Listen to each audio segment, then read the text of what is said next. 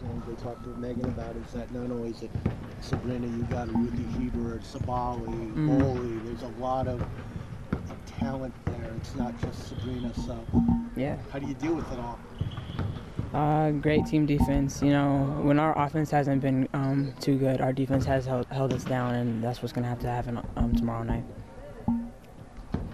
What's been a key defensively? I mean, obviously, it's not just one stopper. It's got to be a collective unit. What's gotten better with the defense this year?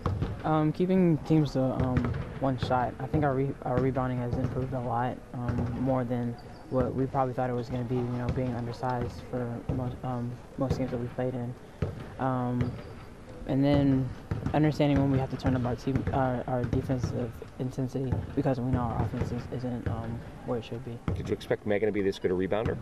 Of course, you know, she's a physical person just in general, but she can go inside and she can go outside and chase the balls out on the outside too. So she doesn't get 10 plus rebounds every night. You're like, what are you doing? How would the experience of all these out-of-conference games your younger players have played this year already help you tomorrow? I think it helps a lot because they've had to play different roles in all of them so far. I'm included in the USA game. So they should be fine tomorrow. Or on our home court, so that they should feel just fine. If we were going to Oregon, it'd probably be a different story. How much will you rely on the fans tomorrow to have your back and kind of keep you guys up? A lot. You know, it plays a part of it. Like I said, I feel like if we were going to Oregon, it would be a little bit different. But we're on our home court, and it's at Gamble, and I think that even means a little bit more. Do you remember from, I know it's a while ago, but freshman year, Oregon was kind of just, you know, they didn't really expect to be there, playing in Bridgeport. Yeah, when the game kind of started, it kind of felt that way, and now things are obviously different. You know, they're in conversation for national champion, and they've been here before, not physically here, but like they've been in situations like this before. So I think their approach to the game is going to be a lot different. What impresses you most in this game? Probably that she doesn't get frazzled. You know, teams throw their best shot at her night in and night out, and you know she continues to do what she does. Have you had triple-double? No. Pretty hard to get. Maybe she had 23. Yeah, that's a lot to do. Rebounding, assists, and points. It's hard to do.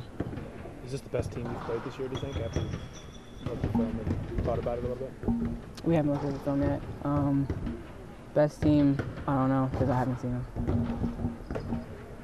Obviously, it's not just Sabrina who brings challenges. You have Ruthie and Sachi, obviously, too. What kind of issues could they kind of pose on the court, and how do you guys kind of stop them while also try to stop Sabrina? Yeah, Ruthie down low, a physical body, staying out of foul trouble with that, staying out of foul trouble for everybody. And then Sabli, you know, she just creates a mental problem because she can't go outside, she can put it on the floor, and she can bang down low. So I believe that's going to be Megan. Megan's going to have her hands full with some issue. You have a big game tomorrow, but you would take some time to watch. Do you care about the Super Bowl tonight? Will you watch? Yeah, I'll watch. Obviously not all of it because I'll have to go to sleep at some point. But yeah, I'll watch it. What do you like in the game? I'm probably going to be going for the Chiefs. Thank you. What are your favorite team, NFL team? I don't have a favorite NFL team. Just watch. Yeah.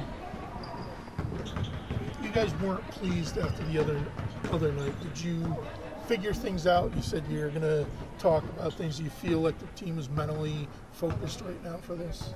Yeah, because you know, you can't dwell on what happened. We do have another chance to come out on the floor and be better, and we're going to have to be better, or otherwise we're going to get blown out. You guys, you know, we talk a lot about Oregon's offense, just their ability to put up points, but there's certain things about their defense that you guys are keying in on that could pose problems, or is it more about focusing on you guys, like having your offense operate as it should?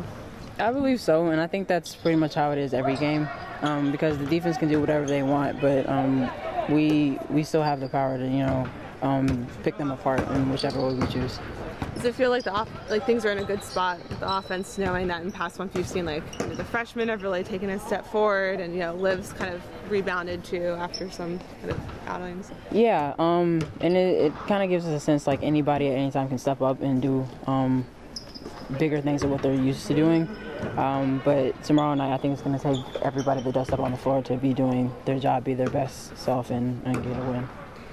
When you say that you guys have the ability to pick them apart, you just have a lot of faith in the players on this team. If you execute well, you can do it against anyone? Absolutely. It's been like that since the jump. We just haven't been able to put it together for multiple games. But we've seen it in practice. We've seen it in games for stretches, but we have to put it together for 40 minutes tomorrow. Have you guys practiced much with Jamel on the court? It was just yesterday. Okay. This is what also help you a lot in March. In that aspect, and just getting a marquee win. I know you guys beat Tennessee.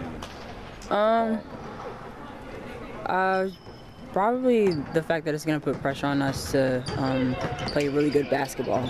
It's not a game where we can relax and have lulls for long stretches of time.